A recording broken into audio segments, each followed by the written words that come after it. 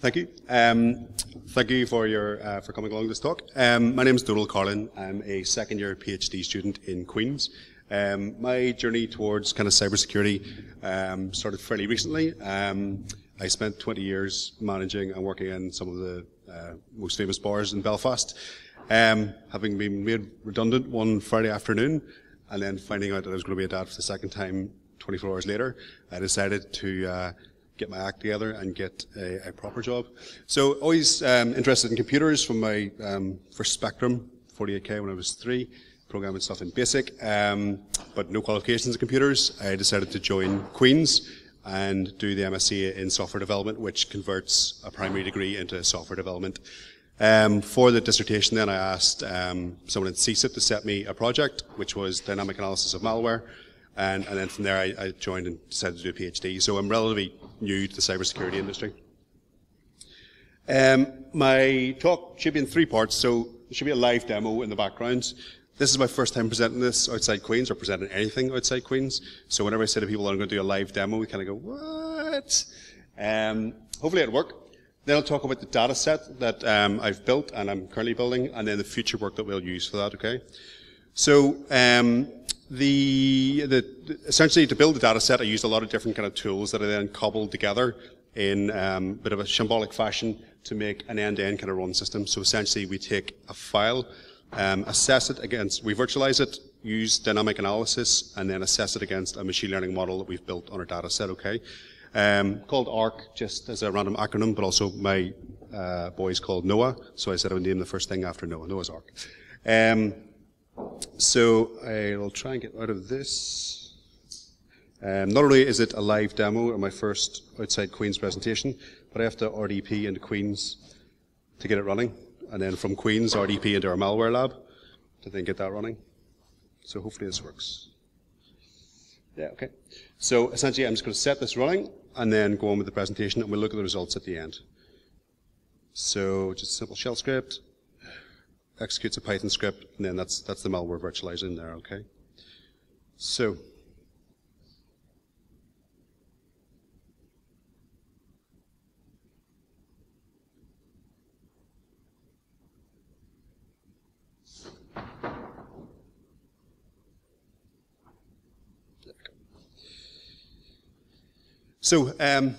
the kind of context of my PhD then is just new ways to detect malware. So signature detection is the most widely used approach within commercial malware detection. So as everybody knows, new malware instances must be captured, analyzed for a signature, stored, and then deployed. So by definition, you're behind the curve. You have to have a new sample of malware, take it, analyze it, normally manually for a signature, then deploy that to all your users. Obfuscation techniques compound this issue, so standard obfuscation techniques, polymorphism, etc., can compound this issue. And with recent advances in malware sophistication, some researchers have shown that signature-based detection methods are on the brink of failure. Then with the advent of cloud computing, as well as cloud storage, then it's just another attack vector. So the motivation of the research is to develop a strategy for the detection of malware that's immune to modern obfuscation methods and applicable at a hypervisor level. So what we do is opcode analysis. So opcodes, if you don't know, it's a portmanteau of operation code. So it's the portion of assembly language that specifies the operation to be performed in an operand. So essentially the human readable version of machine language. So here we have some here. So the yellow highlighted bit. So the body of current research, opcode analysis can discriminate between malware and benign software. That's clear from research. This bypasses some issues inherent in signature detection models because you're actually examining the code. However, statically analyzed files can't generally investigate packed or partly encrypted malware. Sometimes they can, and they're prone to code obfuscation, so junk insertion, etc. Dynamic analysis, on the other hand, allows obfuscated malware to reveal itself at runtime. You get what should be the true code. However, the data sets used in the literature are small, sometimes as small as 70 samples. It kind of doesn't quite stack up. That in the nicely worded introduction to a research paper, they say there are 40 million samples in the malware zoo. There are new samples every day, and then they go on to their methodology and say, so we took 90 samples and ran machine learning on it. It doesn't quite stack up. Virtualization for dynamic analysis tends to be virtualized, but it can be detected by modern malware. So in terms of my investigation structure, I'm at the point of kind of data sets. So I've generally critiqued the data sets that dynamic analysis investigations have used for being too small, too badly sampled. So we want to try and improve classification. So that's the discrimination between benign software and malicious software. And then by that we want to investigate malware types and look at uninvestigated malware types and how that feeds back into each segment. So the aim is to create a data set of processed instances of malware and goodware, which is sufficiently deep in terms of quantities of samples, sufficiently broad as in types of malware, and the purpose of that is to increase classification rates, so discrimination between benign software and malicious, to enable more complex machine and deep learning, so algorithms that need a lot more samples, and the increased understanding of malware types, so that's malware versus malware. So building the data set then, we have a few sources of malware, two of them, VirusShare and Militia. Militia was from a project that ended up doing a very, very good paper.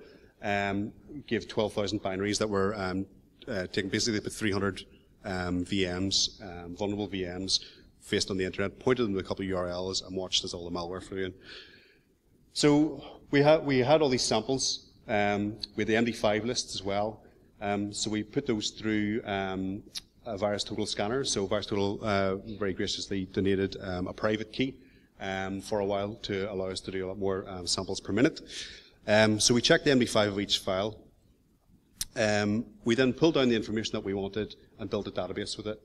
We then, so for me, I look at executable files. The problem being that we had, I think it was 2.3 million files. We didn't know, all we had was the MD5 and no extension, no idea what this file actually was. So rather than picking randomly to try and execute it, we needed some attributes. So essentially this built an attribute database. And for my research, it copied executables into separate folders from a practical sense, but we didn't discard anything else. So the database kind of looks like this. So you have the MD5, you have a response code, which is just an internal check for me to make sure that it exists so that Python doesn't fall over. Number of positives is in the number of malware scanners that detected it as malware, which I'll explain in a wee minute. The file type and the type of file, which are two different things. And then the results of 52 AV scanners. So essentially we built it like a large descriptive attribute database. One of the problems, it was fairly obvious and it's kind of pervasive, is how do you categorize malware into families? My future investigations will be delineated by malware type. So how do we correctly, if there is a correct way of doing it, assign these samples into categories? Do we impose our own categorization or clustering? Do we use existing broad measurement tools? And the problem is you have to start from somewhere. So for example, this is one file, if you can read that. So at the top there's the MD5. And these are the results of some of the AV scanners. Some of them are reasonably helpful. You see a lot of the word Trojan there a lot. Some are a little bit less helpful. There's one that says suspicious. So it's designated the file as suspicious with no real more information than that. So what I did was set the threshold for detection at 50% of AV scanners. So if 27 out of the 54 detected it as malware, I took it.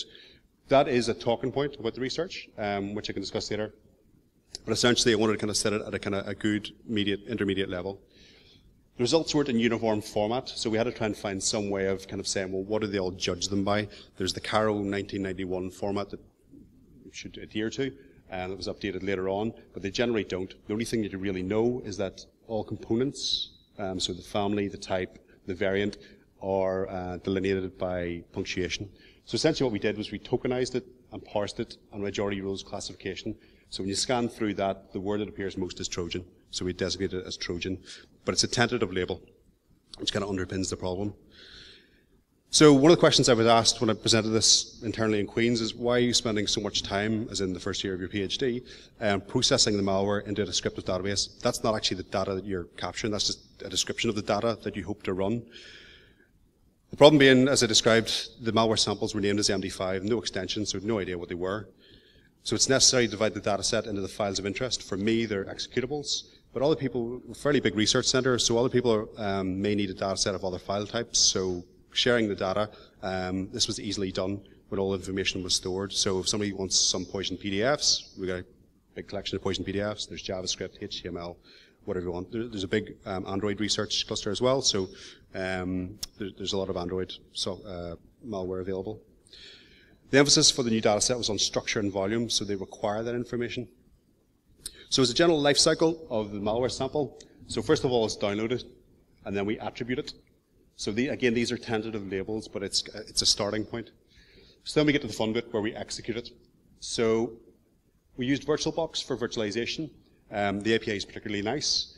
We used some hardening strategies, but not all hardening strategies, which I'll kind of talk about in a minute.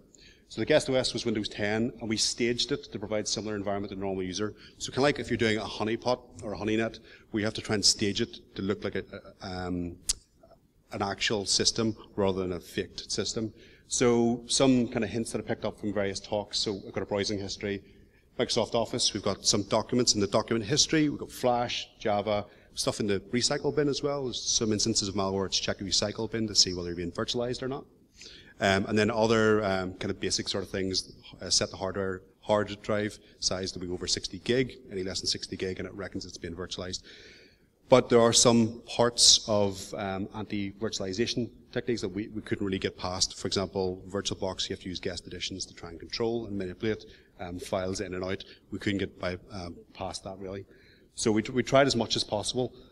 But for us, we didn't go full hog and try and do full anti-virtualization, because the fact that malware would check for virtualization is an indicator of malware, and we wanted to use that as a feature.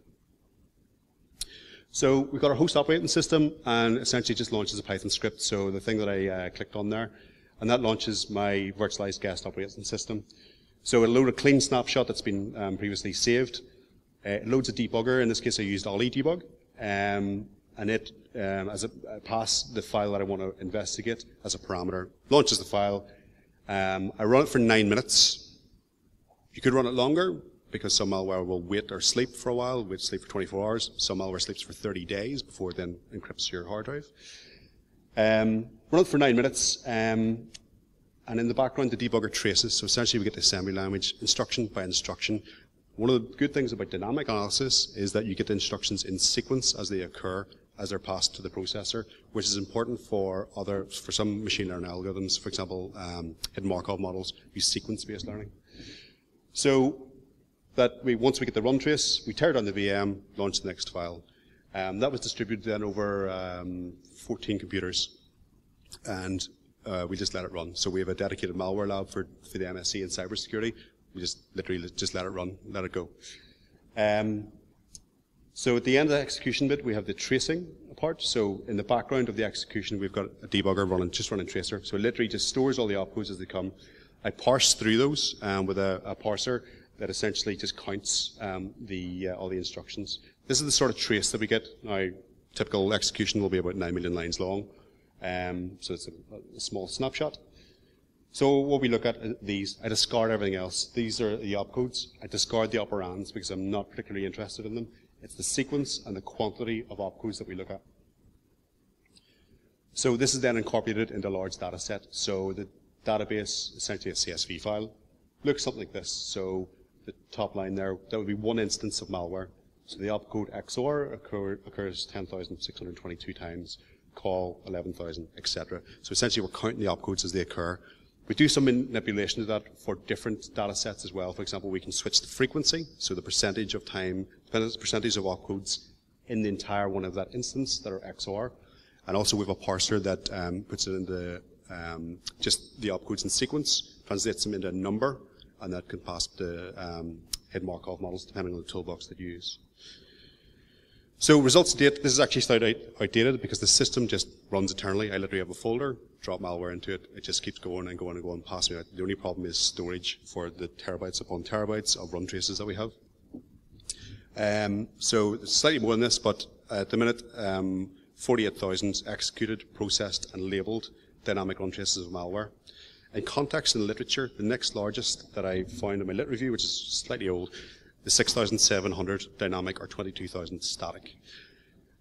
The data set is hopefully going to be published, so we're just going to make it available to the wider research community so people can do whatever they want to it. The counterpoint to the malware data set then is the benign. It's actually the hardest part to do. because it's harder to get benign software. Malware, it's kind of a sign of the times. It's harder to get legitimate software than it is to get malware. Malware is also an automated attack vector, whereas benign files, it's a bit more complicated to actually execute them and get a decent trace off them. We got 1,200 benign files traced. We used then a synthetic minority class oversampling technique called SMOTE, and essentially we used that to triple the data set. We verified that by comparing classification rates, essentially, so we increased the classification by the amount that we added, synthetic samples that we added. So we're sitting on 3,600 benign samples. So the work in progress, so essentially the data set that was finished a few weeks ago, and the work in progress that we're doing at the minute, so we're trying to redefine the malware labels based on supervised machine learning, so essentially clustering, blind clustering of the dynamic run traces. We're clustering a subset of the data, as in the militia data set, which I'll talk about in a little second, which has the unusual benefit of 2 sets of labels. So one data set at the minute has 2 sets of labels. And then we're doing clustering with opcode analysis, so this will potentially overlap both, but we'll be able to see how they map up. So for the militia data set, it was 12,000 binaries. So in machine learning terms, it's fairly unusual to have data that can be labeled with 2 different sets of labels.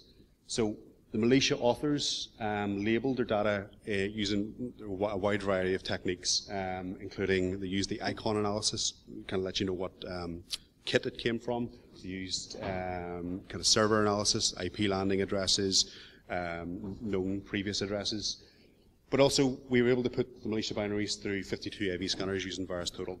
So with 2 different sets of labels for the same data, but we wanted to add a third. So we took all these binaries and put them through the system, executed them, got their own traces. So we have a third set of labels that we can run clustering on. So we've got the novel dynamic run trace clustering labels. So essentially, for the same data, we have 3 sets of labels. We're working on seeing how these overlap. Our clustering of the run trace labels might kind of lean towards the AV scanner, and might lean towards the militia authors' data themselves. It may be somewhere in the middle. Hopefully it's somewhere in the middle, because then you're not measuring the exact same information. You've got something new. We're working on improving classification, so that's benign versus malicious. So it's the ultimate thing that you want to do is designate something as malware or something as benign. So using basic classifiers, a linear support vector machine, trees, k-nearest neighbors, we've got over 99% accuracy, 99.8% accuracy, so it can discriminate against benign software versus malicious software 99.98% of the time. We used some ensemble classifiers to see if we could tweak that a bit, some boosted trees, some subspace KNN, roughly the same amount with 10-fold cross-validation. Then with the size of the data set, we're able to use likes of deep learning neural networks. So we used a scaled conjugate gradient back propagation trained neural network, and again 99% accuracy. These solve different problems and used in different data types. For example, the neural network needs trained once. Takes a fair bit of time to train it, but you can add a new sample within milliseconds. So they all solve different problems. The one bigger kind of issue is that sometimes these performed quite badly on the benign set, so a lot of false positives comparatively. So kind of work that we're kind of working towards is using likes of rule-based learning, where it kind of counts.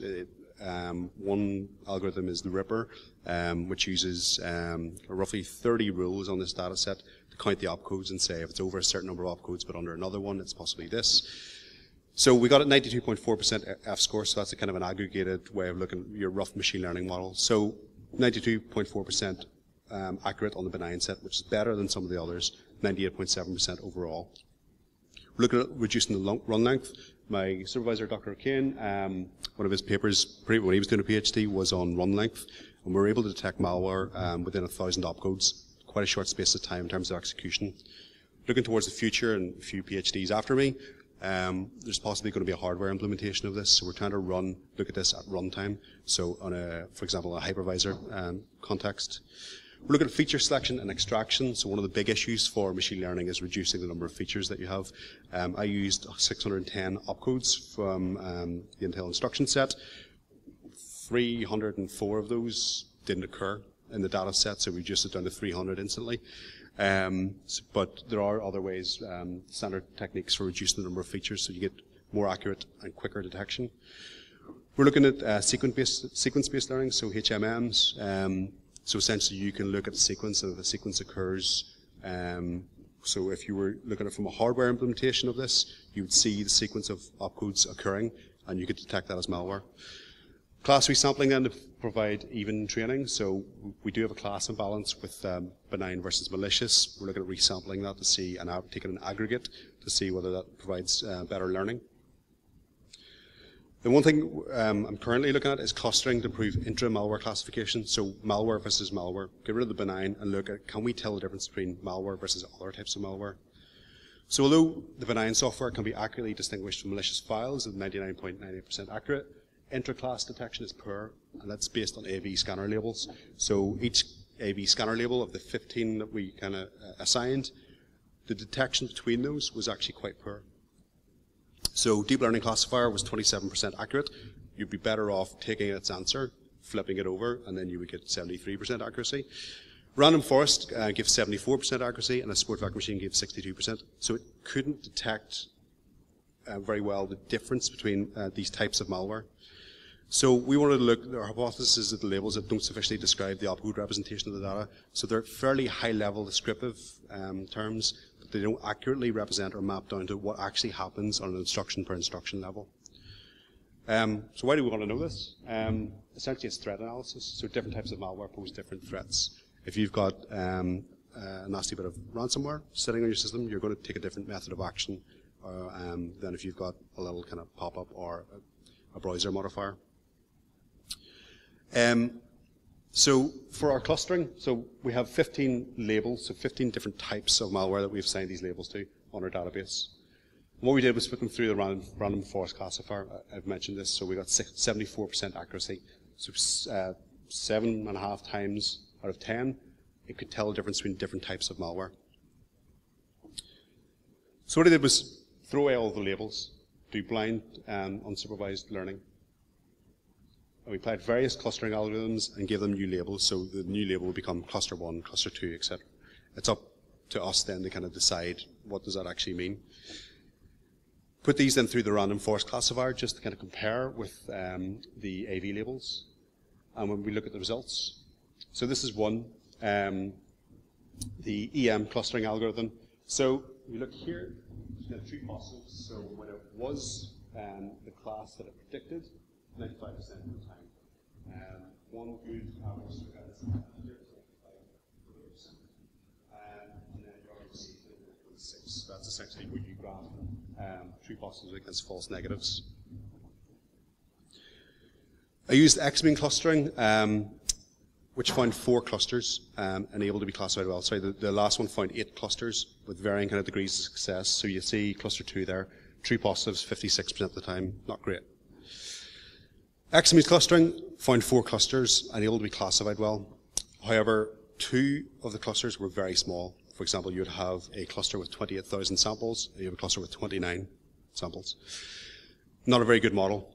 X-means is just K-means clustering algorithm with a cost function, so essentially you penalize for a wrong decision. And that can be used to determine optimal number of clusters. So you can use that just as a lot of these algorithms will ask you how many clusters do you want. It's kind of counterintuitive when you're asking it for be unsupervised. You want it to tell you how many clusters there are. You can use X-means to find the optimum number of clusters. So what I did was run X-means and got these results. So you see cluster 1 there had 29 samples, 70% accurate. It's not a great model, even though the bottom line accuracy is fairly good. So we took the X-means, which supplied us 4 clusters, and we said the K-means clustering, give us 4 clusters back, see what you can do. And this is what we got here. So it separated it into 4 clusters for us, with a lot better spread of sample size as well. So you see the average true positive, so it can tell the difference between classes correctly 98% of the time. It's got decent other metrics, so one of the main things we look at is ROC, the receiver operating characteristic curve, which was 100% accurate. So essentially when you map or graph true positives against false negatives, it's 100%. So at the bottom there, it's kind of essentially the takeaway message is that when malware is relabeled using dynamic opcodes, the clusters can be distinguished more accurately. So when you throw away the labels and map to say, look at the information and say, separate yourself out, when you use opcode analysis, it's a lot more accurate to be able to distinguish these different types of malware. So that these are the original. So the bars are the original labels for that data set. So this would be like browser adware, browser modifier, Trojan, worm, etc. But if you look at the cross sections, so the different colors, this is the new cluster. So we see, for example, this has been mapped into 4 clusters.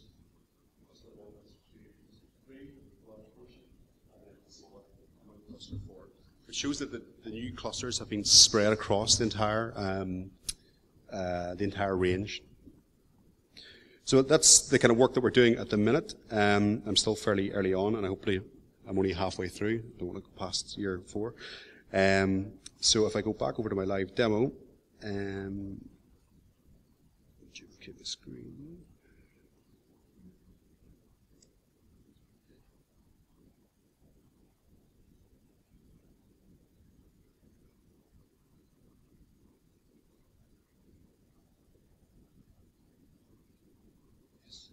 So hopefully you see at the bottom.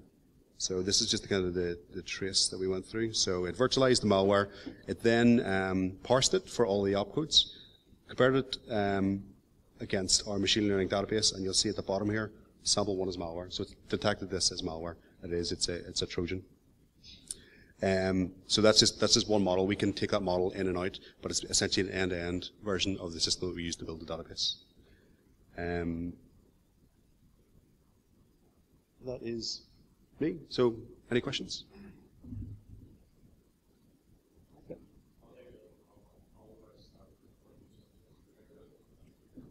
So the question there was, how do we know the malware started to work?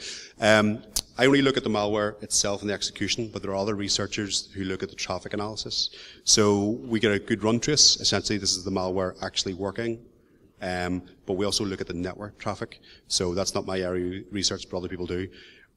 We filled one night of executing 3,000 samples. We filled all the space that we could possibly store of PCAPs. So that's how we knew it was kind of working. Something was phoning home. Some of these, again, it's kind of, some of these malware samples can be a bit old, in a few years. So the command and control servers might be down. So maybe trying to phone home, it may shut itself down. But again, we're trying to model this from what a user would experience, particularly in a virtualized sense. So if somebody accidentally executes this program, this is what they would experience. So we're trying to model it from a higher level, just like with the kind of virtualization and the hardening techniques. It's what somebody would actually experience. So if the malware is checking to see if it's been virtualized, that's an indicator that it's malware. Yeah.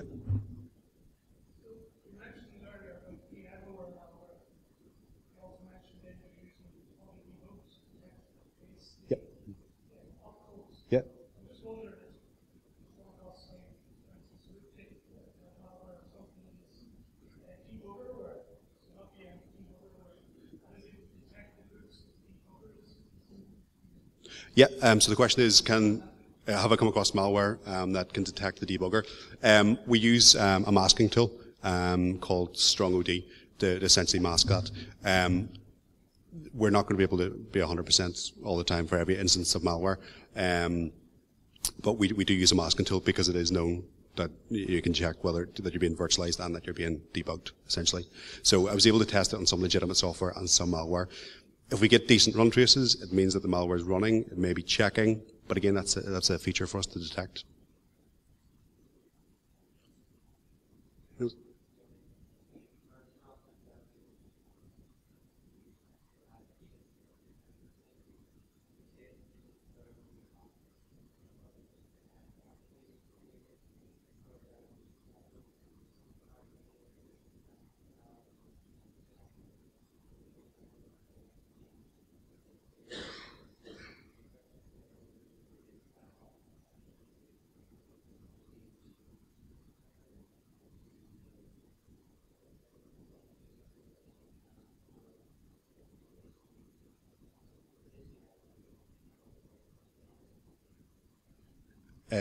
Sorry, I missed the question, but you're just saying so that like some McAfee that are.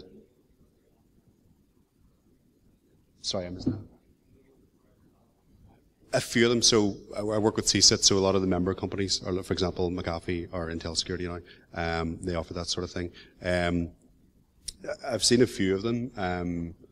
what I would love to do is have essentially just a machine that I can not virtualize and just run malware on, and then scrap it and do it again. With dynamic analysis, it takes a long time. If you're processing 48,000 samples, it takes a long time. That's why in the literature, the sample sizes tend to be very small. The first paper in this body of literature was 70 samples. You can't really do malware analysis with 70 samples. Else? Cool. Thank you very much.